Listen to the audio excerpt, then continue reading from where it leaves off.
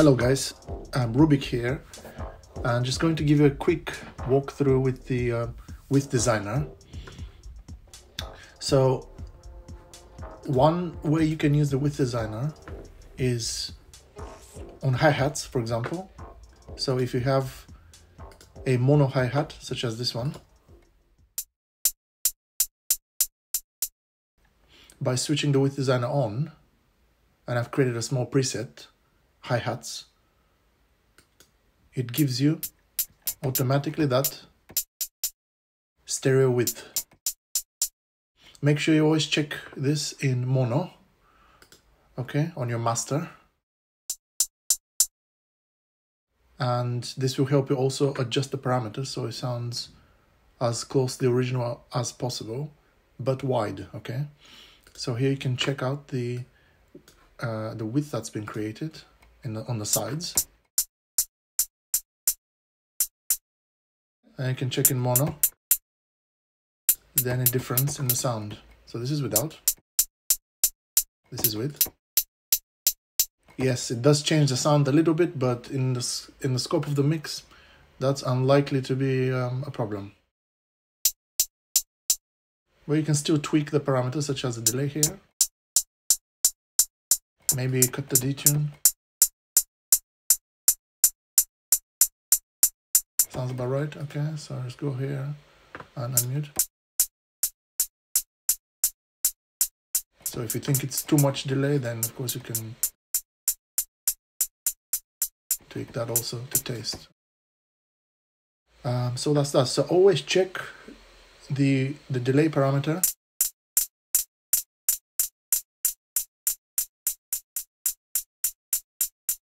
There's a sweet spot.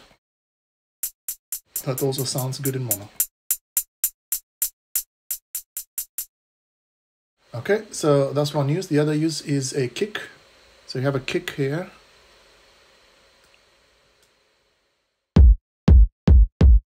Okay, this is without. Okay, so just mono information. And then we switch this on, give it some width.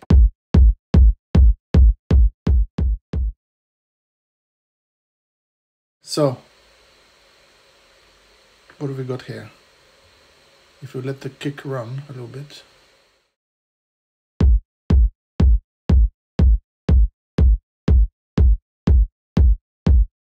So what Width Design allows you to do is you can use the wet, high pass and low pass filters to shape exactly the sound, the area that you want and that you need to be wide. So with the level here, of course, you can turn this up depending on how much you need. I think this is about right there. And of course you can lower the dry level just to, while you're designing the sound, you can just design the sound however you prefer here. You can have some more cut up there if you don't want that much low end, or you can let more low end in. I like to be moderate, so usually about there is okay. 150 maybe is okay. 140, 180. If you want some of that wide low end. So you have a low pass filter if you want to let some of the highs in. Just get that click on the sides. Alright, this is with, this is without. Check in mono also. Okay, you can see it sounds a little different now. So I have to tweak some parameters.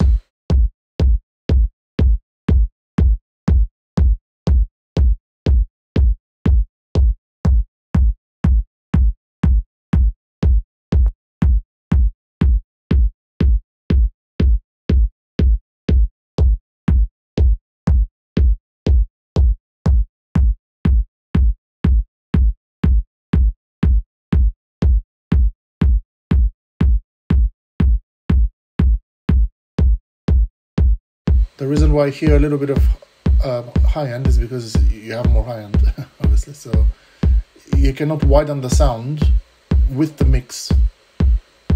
meaning the dry and the wet signal, without actually changing the characteristics of the sound, because you're introducing more frequencies, so it will sound different, you know.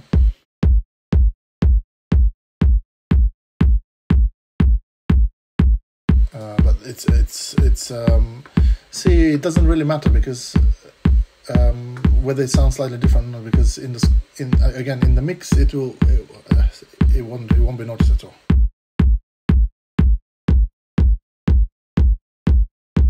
But people will feel the difference in terms of the width, how wide your sound is. I actually don't like this much click. I like just the bottom, because it gives it a nice body.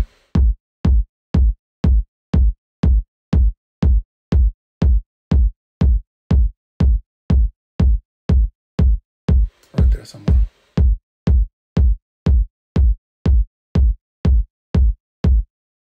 And the other application, vocals. So with vocals, you can use it in two ways. First one is to create a backing vocal, which is like basically you're reducing the dry level completely, and then just use the wet level, which is the spread out signal. So this is one example here. I need your love. This is the original. I need your love. And this is the setting for backing vocal. I need your love. You can design the sound however you want. Of course, this will be on a separate bus. You know, whoever works with vocals, you know how to do it.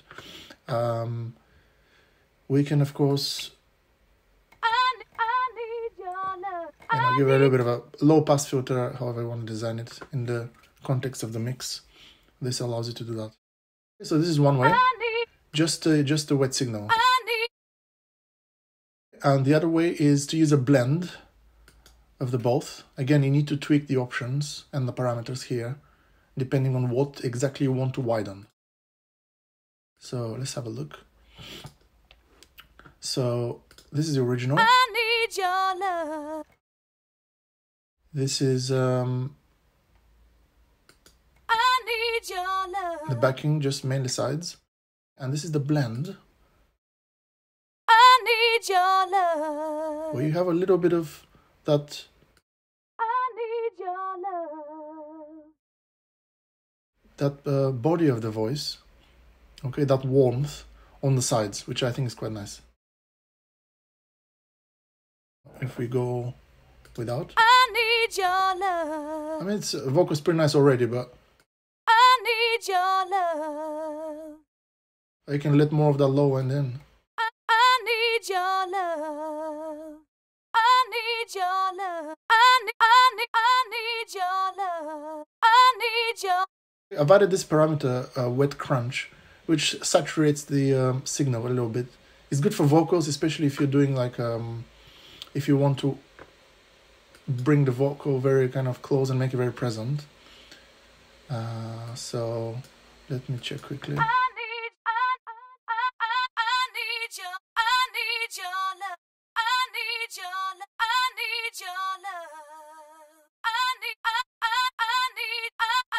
need your love. I need your love. I need your love. I need your. So it makes your vocal like really present and really occupying the whole space of the mix, so to speak. So when you're thinking about designing the sound, you have to think three-dimensionally, meaning you have to think back and forth in terms of how close it is to you, how far it is. That's one dimension. You have to think left, right. You have to think how wide it is. And you have to think also frequency-wise, low frequency, high frequency. Okay, so with this method, what you're doing is you're widening it so that's sounding more full, but you're also introducing some low and high frequencies, so the frequency requirement is also satisfied. That's why it sounds so full. I need your love. And that's pretty much it. You can add some reverb there. I need your love. Okay, thank you so much for watching, and I'll see you next time. Have a good one.